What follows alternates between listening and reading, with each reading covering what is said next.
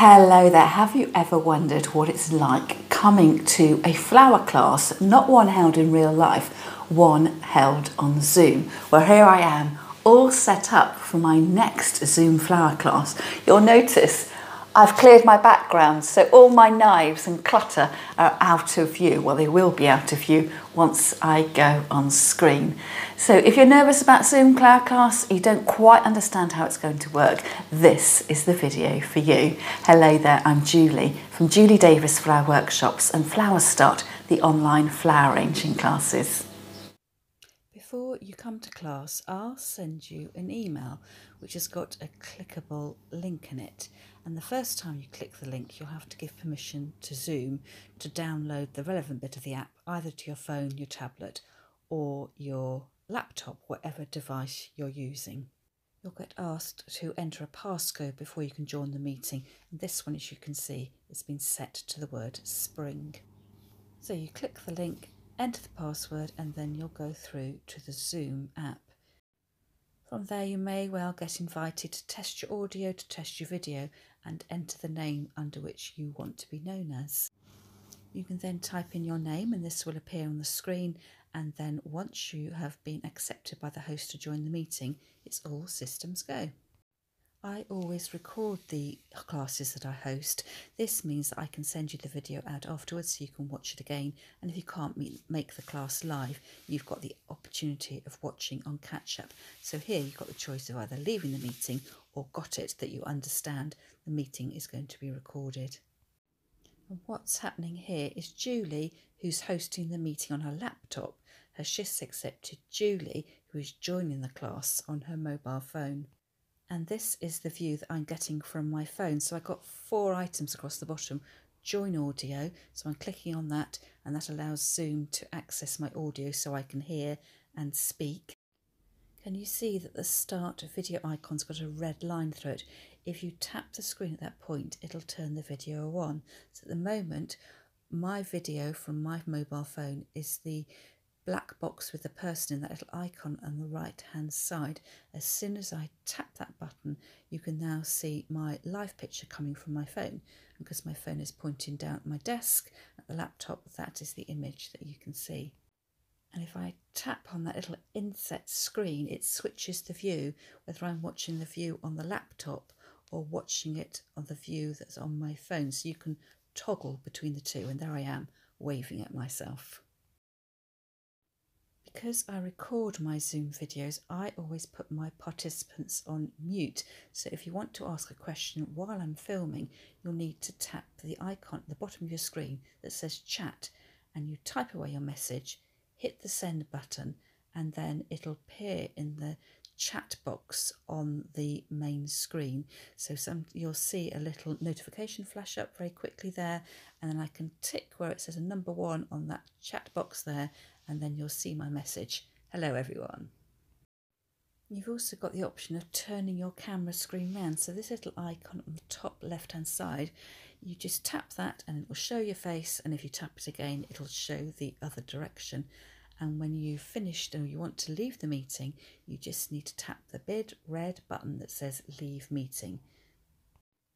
Once you've got over the scary bit of logging on the first time, it really is quite straightforward, and just have a play around with all those buttons. You can't really go wrong. And if you do feel that things are going wrong, you can press the red button to leave the meeting, re-click the link in the email I send you, and start the whole process over again. As everyone starts arriving for class, we normally have a little bit of chat, and when everyone has arrived, I put everybody on mute, I spotlight the video, and I give an introduction to the class. And this is the bit of the class that gets recorded to you, get given, all the chat bits are taken out, your face will never appear, and the lesson will continue. And then you can have the option of replaying it, stopping the video, or if you weren't able to join the class live, you can watch it for the first time on the recorded video. So I hope I've been able to settle your nerves a little bit, answer some of your questions. So from this point on, I will let the video run with my real life voice and the teaching class, and come back to you at the end of the video. So we're filming, it's the last day of January filming. There is nothing in my garden at all. It's all looking very sad and grey, or no, it's green actually. And it's one of the, it's the time of the year where you just think, what on earth am I going to put into my flower arrangements? So flower arrangements work best, I think, if you have a mix of flowers and a mix of greenery. But in the height of summer, if you've got a garden full of flowers, you could do a flower arrangement with just all flower. I'm kind of moving to the other end of the spectrum because it's winter time and there's absolutely no flowers in the garden, although I think I do have 3 daffodils. I have clipped some greenery from the garden and I'm thinking I might make a flower arrangement that is just all greenery, although I do have meagre offerings from the supermarket. I've got 3 carnations which are left over from a class. So this morning I went out into my garden and I've picked a handful of greenery and just so I could keep them in water before class, I have dropped them into this, it's an enamel teapot. I mean, it almost looks like I've done a completed flower arrangement already. So I have literally just got what I wanted, found the nearest watertight container and just kept my flowers in water. So that's the top tip. Whether you're going to a flower class with me on Zoom, or you're going to your flower club or something at your WI, or you've signed up for a class with someone else and they've asked you to bring flowers, pick them from your garden or buy them from the florist or supermarket. But once you've bought them, you should recut the stem ends and put them in water. And then if I'm traveling to a flower class, I have a bucket that I have in my car with a minimal amount of water in, just in case if it spills over, I haven't flooded my whole car out. And then what I tend to do is I wedge it in the footwell in the passenger seat on the back seat. And sort of, if I need to brace it a bit, I move my passenger front car seat right back so it grips in place. And I found overall that does hold your flowers in place.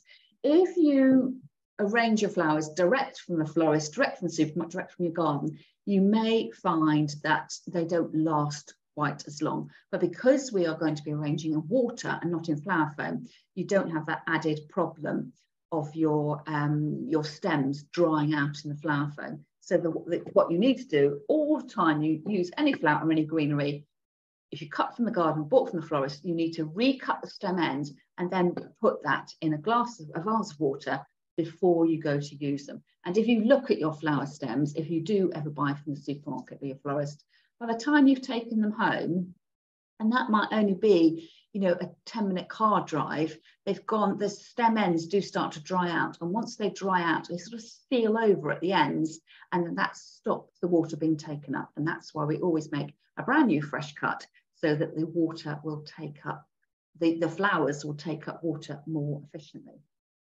I've got the marker I'm thinking of using. I've got the teapot. I'm thinking, oh, perhaps I could use that because it looks quite attractive in that.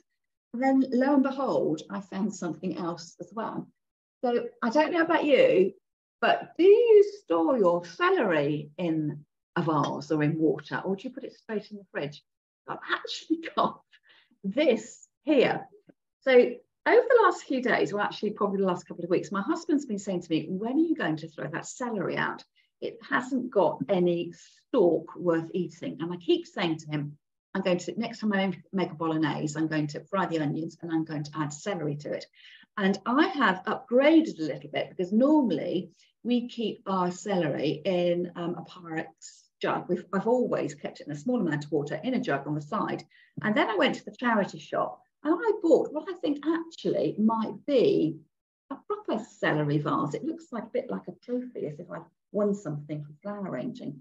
I suddenly thought, wow, if that celery isn't good enough to eat, perhaps I could use it as part of the base of my flower arrangement.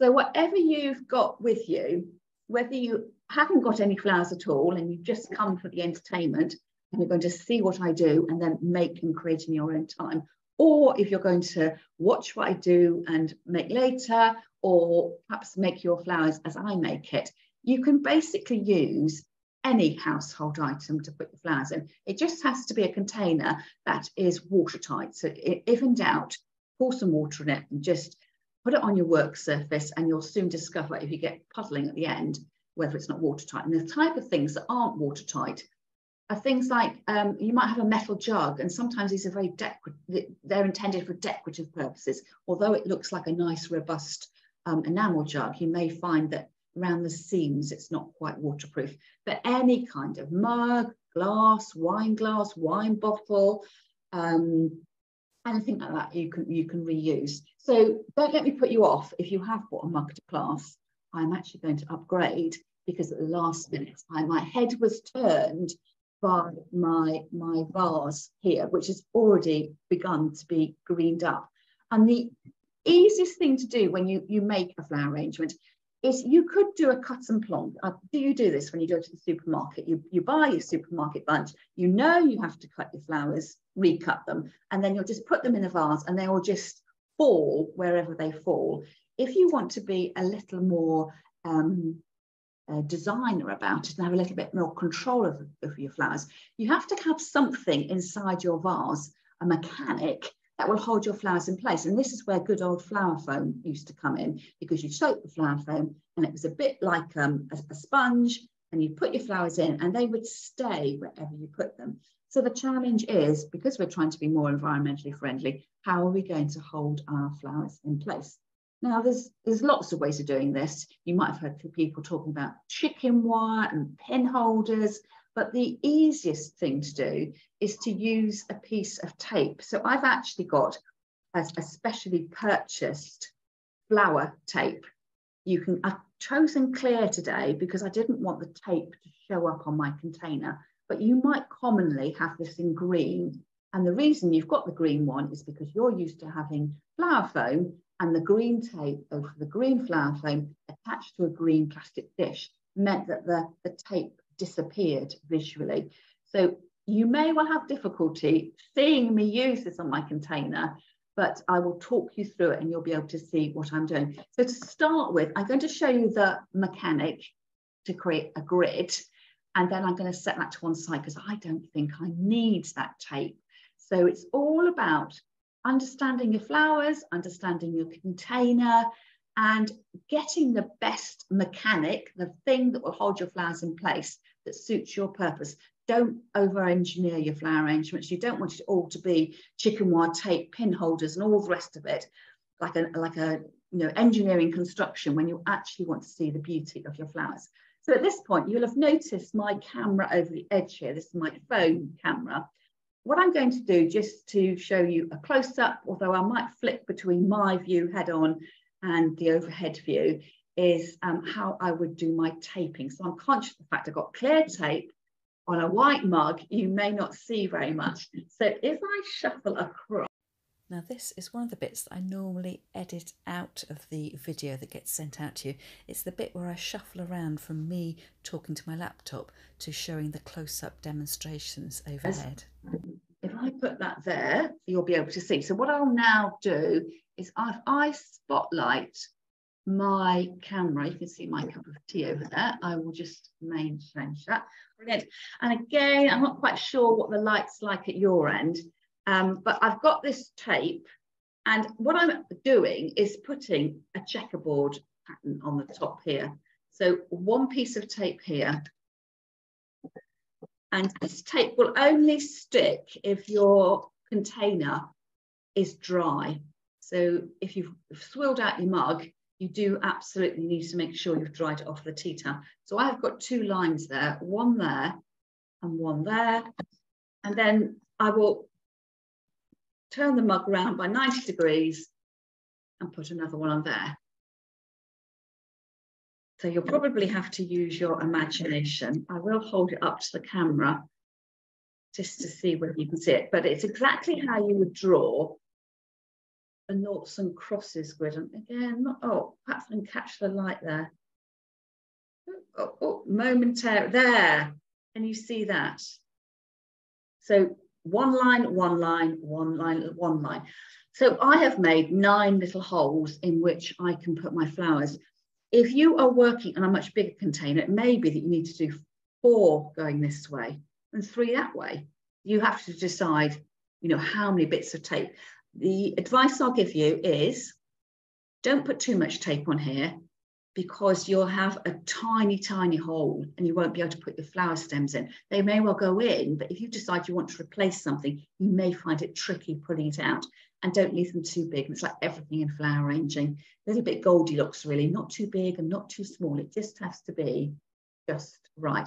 So that isn't very clear there. So what I will do is I'll come back to me, I think, and spotlight me. So I'm going to turn that camera off for the moment, move it out of the way. Again, I'm not sure whether that picks up, but I think if you can just, this is why I normally demonstrate using the dark green tape, because then you can see it, but I wanted it to look like a nice finished piece. So I'm actually going to use my celery vase. And I think that my first piece of greenery, my celery, is going to act as a very effective flower frog. And the reason for that is it's all branched and it's all together on the root. So I can put it in and look, it's starting to look like a flower arrangement already. So if you don't have a piece of celery hanging around, you may be that when you've gone to collect your greenery from your garden, or whether you've got a supermarket bunch, you may have a piece of greenery in there that is really branched, so one stem and really nice and bushy. And I would put that in first. Get something in your vase, in your container, that you can start to slide all your other flowers through, and it'll help it hold its position a little bit.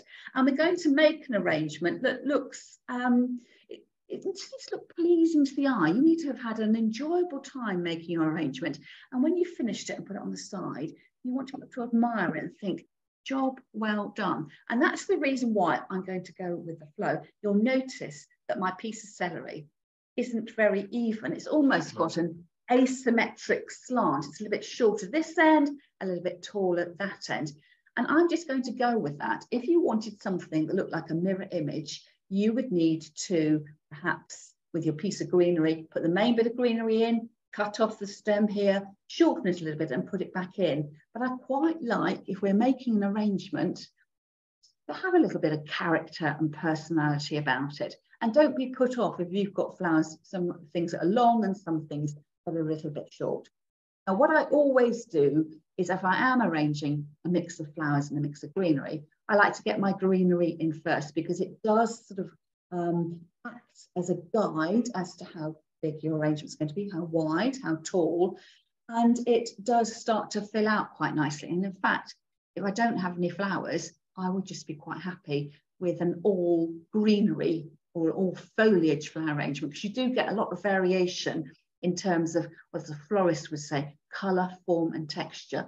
Not all greenery is green. This one here is quite a lime green, my celery. I've got some quite dark greens from the garden. You'll get different leaf shapes and things will appear to have different textures. You might get some pieces of foliage that are quite silky. Some might be quite velvety to the touch, like Snecchio. You might get some are quite rough, like a salal leaf, or quite leathery, like an ivy leaf. So it's sort of, you're making a visual feast for your eyes. And I always think at this point about a buffet. I'm sure you've all been to work buffets where everything looked entirely beige and not very appealing, because it all looked just the same.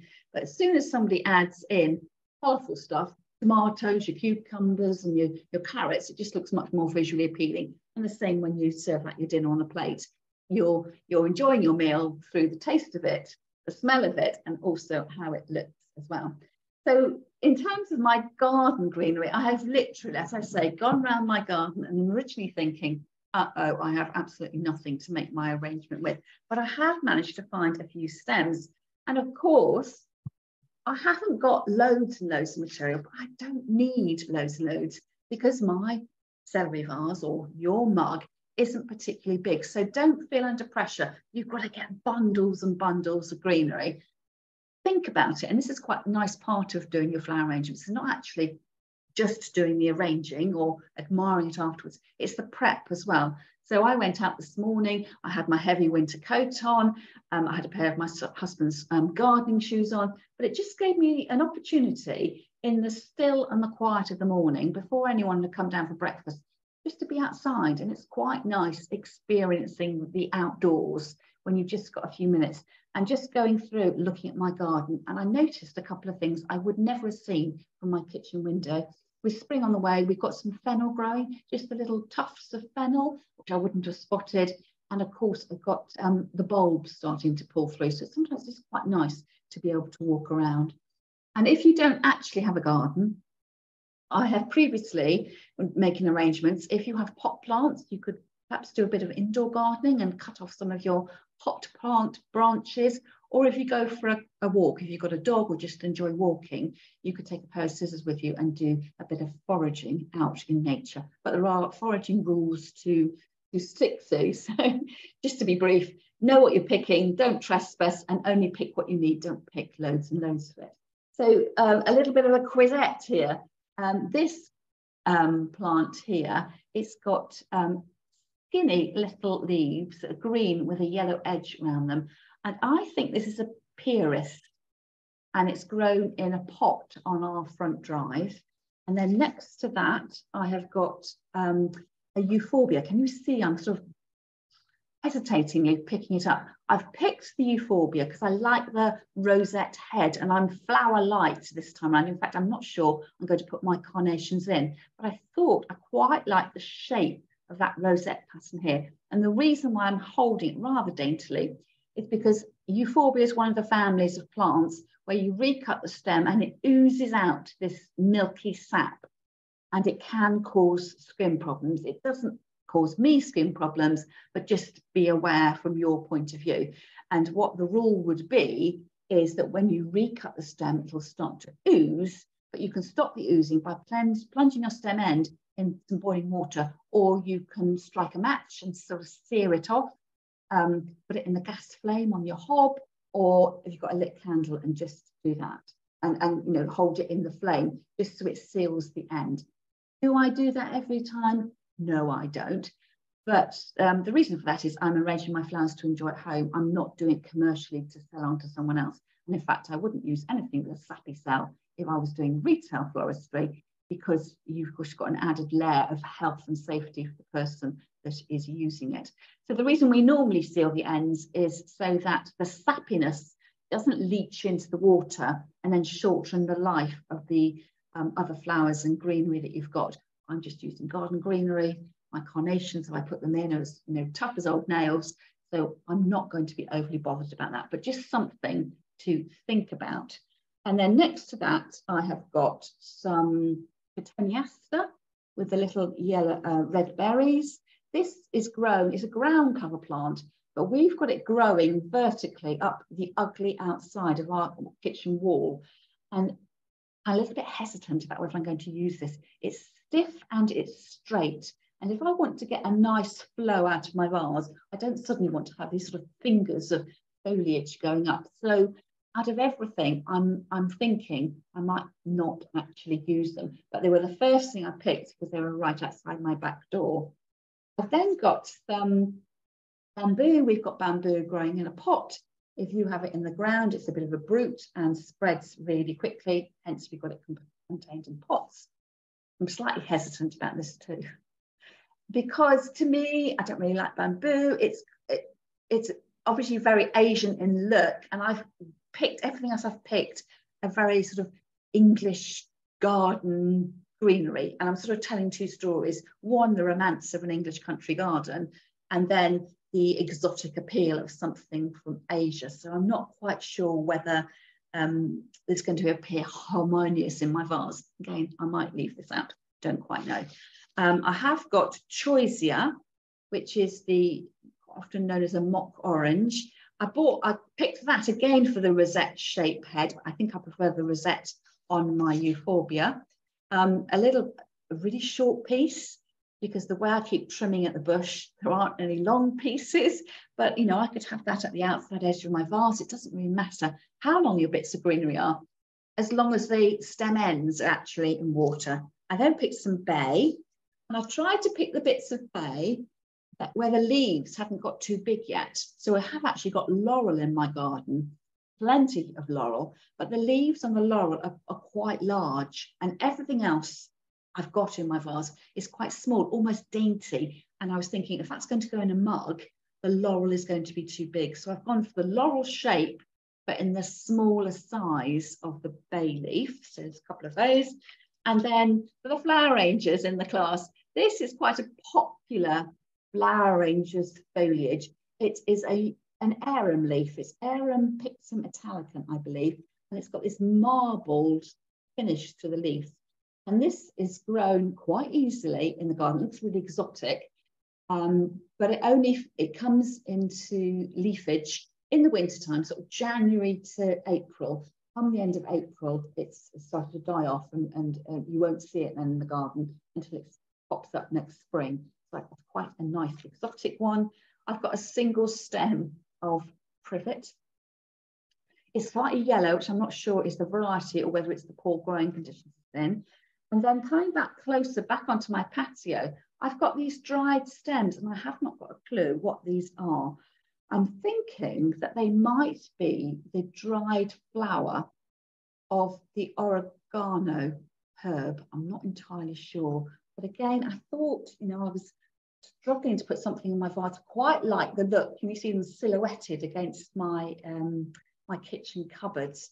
So again, do I put it in? I don't need to if I don't want to. I will say it's shattering little bits of seed all over my worktop.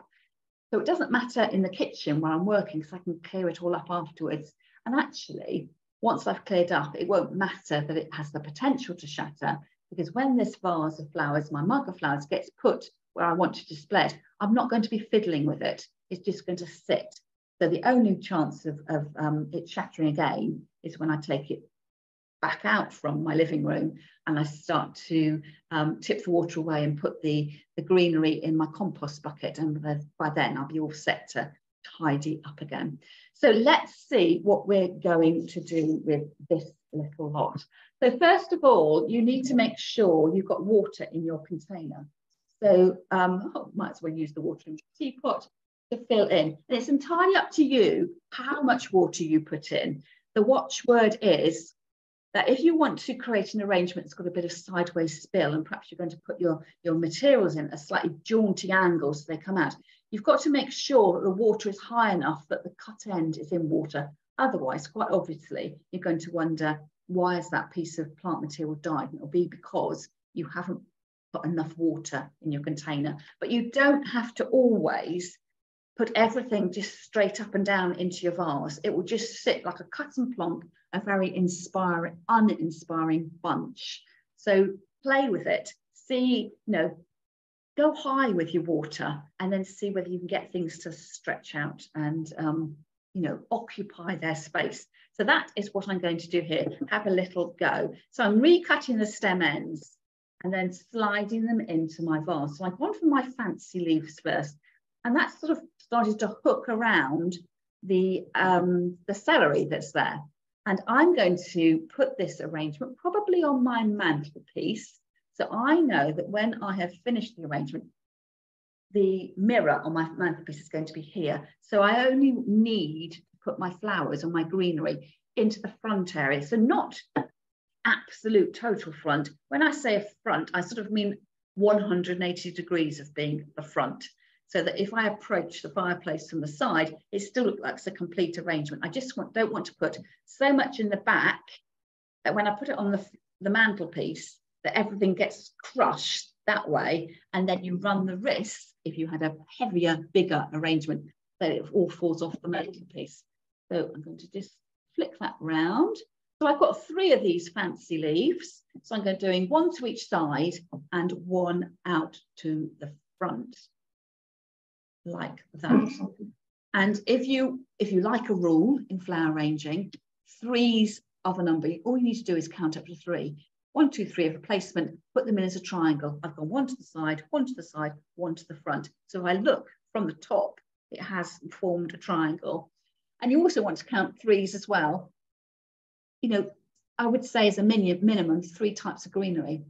And if you're working with your flowers, you want to go small, medium, and large in size. So all you need to do, be able to count to 3. And then I will twist this back to me and think, well, what else shall I add in?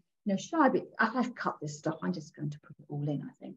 So I'm going to hold that up. I won't want to come too high.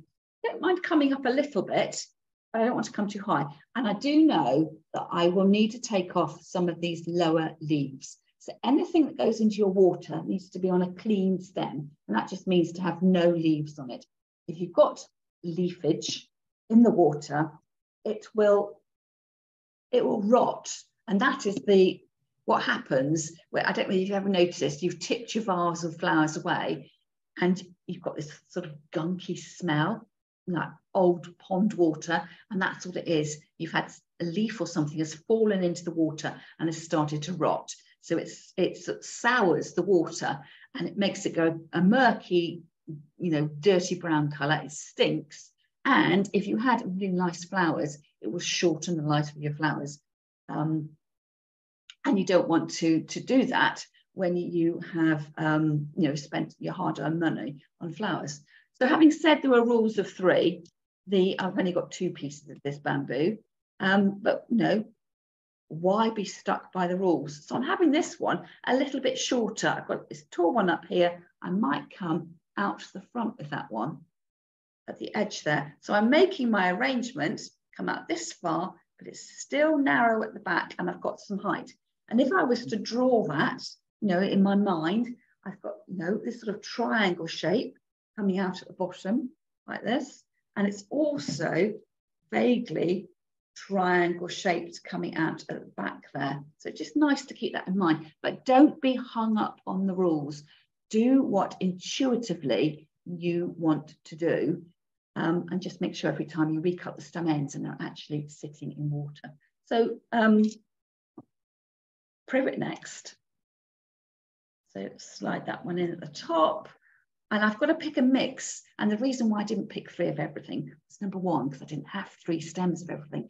But if you are buying from the supermarket, you'll find that there's always 2 of this, 1 of that. It's never got a flower ranger's pack of flowers. So you just have to get used to not actually having what you need. So this bit of bay here, I've pulled off that leaf. My bay always gets nibbled. So I'm pulling that off, as well as the leaves that are going to be in the water. Recut the stem ends. And then this is when you become an artist. You can turn your vase around and you're having a look. Do it need to be over here, over here? I can see a gap. So I've gone in over there. And there's also a little bit of a gap here. So that's where the next one will go in. And the beauty of arranging in water is if you don't like it, what you've made, take it all out and start again. And then you haven't wasted anything. It's not like you've got a piece of flower foam with pock marks all over the place. So you can start to see it's just greening up, as we would say in the trade. I'm going to try and use everything I've bought or picked from the garden so I don't waste it. I mean, this is a tiny piece. It's barely bigger than the stretch from my finger to thumb. So I will recut the stem end. And this one, I might have coming out of the front of the vase, just under that first leaf that I put in. You see it's coming out over the top. So don't think your vase or your little cup of flowers needs to be just straight up and down. You can get what we call the profile to it, the 3D look. And the other thing I was going to say is remember which is the front of your arrangement. You don't have to have a front.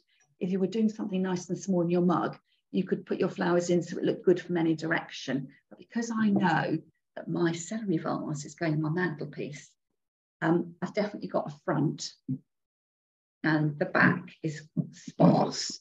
And that is helped here because I've got these 2 massive handles on the side. So I'm not going to be mistaken about suddenly thinking, oh gosh, was the handle front or the side? My handles are on the side and the flowers are coming out at the front there. And all the time, just having a little look.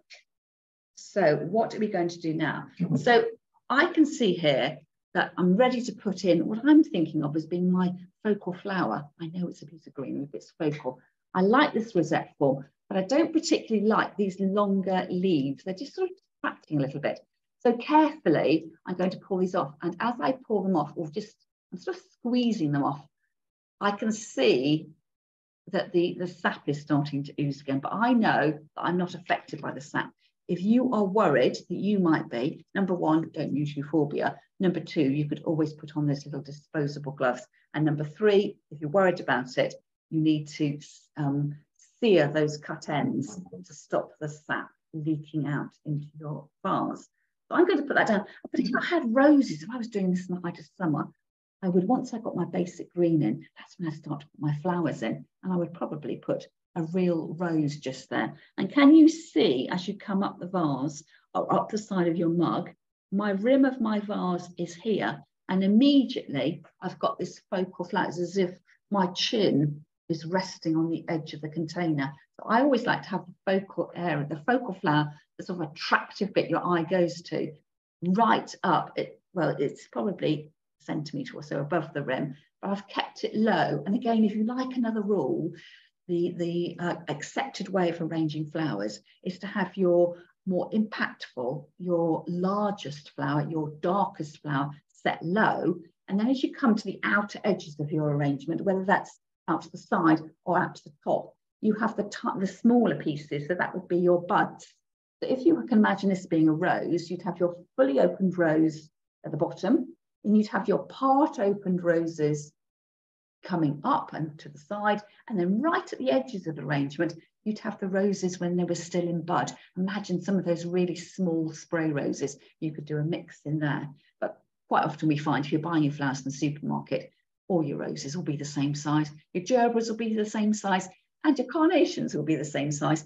But it's just being aware. If you ever look at your arrangement and think there's something not quite right about this, it may be because you've put your biggest flower at the top and your small buds of flowers at the bottom. And it just gives that look that the whole thing sort of top heavy and is ready to roll forwards. So it's about calming your eyes by just using that basic building block. Big flowers at the bottom, slightly smaller, and then the little buds all the way around the edges. So what else can we put in here? So I've got my choisia. It's a bit leggy, this choisia. I'm going to pull off the greenery. I'm going to be ending up with that. The buds here, there's little buds developing, they may come into flower. It's sort of got a visual linkage to that piece of euphorbia that I put in earlier. So what I've done, euphorbia is there and the choisia is there. So there's kind of like a visual link. You land on the choisia and then you just hop skip and you're noticing the little buds of the choisia. So what I'll do is I'm going to send the recording out to you. I will take a photograph of this so you can actually see it properly at the end, and then you'll be able to appreciate what I was saying. And then another sort of eye-catching piece is my Pieris. So this is a nice variegated form. I want to be able to see that as well. I'm going to rest that off to one side. That went in just there. I'm thinking now, can you see there's a little bit of gappage up here? And I'm thinking this might be a great place to put in these dried stems, which I think are oregano. Now, because they're dried, technically speaking, they don't have to be in water. And in fact, it will probably make the ends go a little bit moldy with them being in water. But I'm going to arrange them as if they were a live plant in order that they can lock into position. Otherwise, they might just be fluttering around a little bit too much. And as I say, I'm just doing this for personal pleasure. You may be doing this in your little coffee mug, so you don't need to have it lasting forever. If it gives you 2 or 3 days pleasure, that is fine. In actual fact, I made a much bigger arrangement like this on my YouTube channel last week, and it is still looking perfect. And with it all being greenery, it'll last for weeks and weeks and weeks, provided I remember to just put my finger into the vase and make sure I can still feel wetness on the tip of my finger to satisfy myself that there is enough water in the vase. So can you see there? I've gone 1, 2, and then I've got a little bit out at the front there. So where I've got 3 pieces, I don't put them at the same height, trying to vary the heights as well and have some materials coming out and some tucked in. And we call that being recessed, when something's tucked quite low into the arrangement. So I have got in front of me a pile of leaves. I've got my Catoni aster, which is the only thing now that I haven't put in. And I'm thinking, do I put that in or not? So I know that I have to take off the green, the leaves that are going to be inside the vase. I know I have to recut the stem end, and it's actually got quite a pleasing arch. So sometimes when you do have the material that's got a linear look to them, very carefully you can manipulate it a little bit. And I'm going to put it in, and if it looks awful, I'm going to wiggle it out. So here goes. I've kept it long. It's kind of following the line of that piece of celery, but I think it's probably, you know, sort of, here's the arrangement and it's bouncing off the other end. So I think possibly I need to wiggle it out, and I might actually cut it here to make it shorter, then get rid of those leaves and then reposition it in. So I've got a bit of extension to the vase, but not exaggerated. I'm not suddenly making the arrangement overly large. So that seems to have fitted in quite nicely. And then I've got quite a bushy bit here. So taking off those leaves, putting them in there. I think I quite like that there. Just coming out to the edge. It just sort of supplements that area. I was ending up with a piece of celery like that and the piece of cotoneaster like that, and I was having a gap in the middle. So I have filled that in there. And then I'm thinking, well, I've got two pieces that side. Perhaps I should, oh, and look at this. If I put this one in this side, can you see that's got an arch that way? So I've been able to make use of the natural arch of the material. I'm not trying to make it do anything false. And that, again, is the top tip. You cannot make your greenery do things it doesn't want to do. You can sort of play with accentuating the stem to it, but you'll never get, you know, a twisted bit of greenery to stand up straight. So you are at the whim of Mother Nature.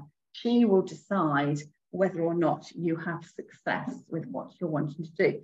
And then we come to the 3 white carnations. And you know what? I'm not going to put them in because I think that looks so lovely with the clear glass container. It's got a bit of ridging on here, which is sort of slightly hiding the stems. But I think because of the light, airy look it's got, and it is quite a visual feast for the eyes because I've made a point of thinking about my colour, form and texture. I think to add in flowers for the sake of it may be a retrograde step. But if I was going to add flowers in, these have come out of another arrangement, I would put them in at different heights. So I've got my tall one, my shorter one, and my smallest one. And I would probably put them in like that. I could sort of lay that over the top. That's will have a go. I don't think, you know, you never know, I may change my mind. So that's the shortest one at the bottom. And then a slightly taller one. I need to cut a little bit off there.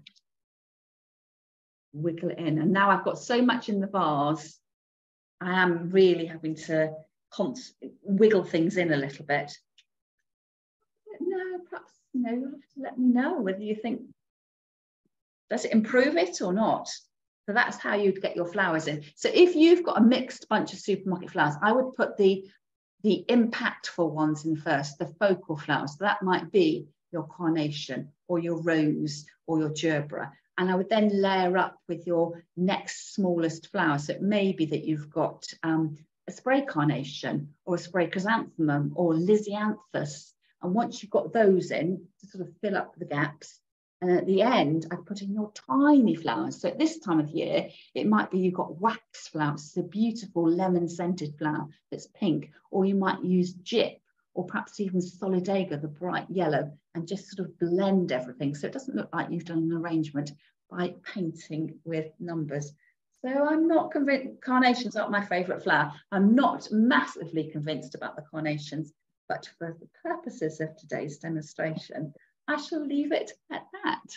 So what I'm going to do now is I am going to stop the recording, and then the usual part of class is we have a little bit of a live Q&A at the end, which is the beauty of doing classes on Zoom, because of course when I do my Facebook lives and my YouTube lives, you're having to type in all the time.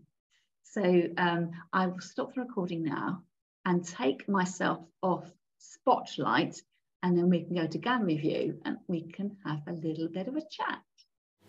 Well, that's the end of the class, and here is my finished all foliage arrangement. In the make and create afterwards, we decided that the boldness of my carnations just didn't work. It made it look like I'd been throwing snowballs at my arrangement. But if I had had some smaller flowers, the transitional flowers, perhaps some lisianthus, some white spray carnations and some gyp or a smaller flower to finish off, it would have looked much, much better. But for now, I'm rather pleased with my cut from the garden at no cost arrangement. And although I've made mine in a celery vase, you could quite easily do exactly the same thing, but using your favourite mug. So all I've got to do now is clean up the mess that's left on my kitchen table, put my kitchen back to rights. If you've been a bit worried about coming to Zoom flower class, I hope this video has put your mind at rest, and perhaps you might like to share it with a like-minded friend and you could come to class together. That's all from me for now, and I'll see you again next time.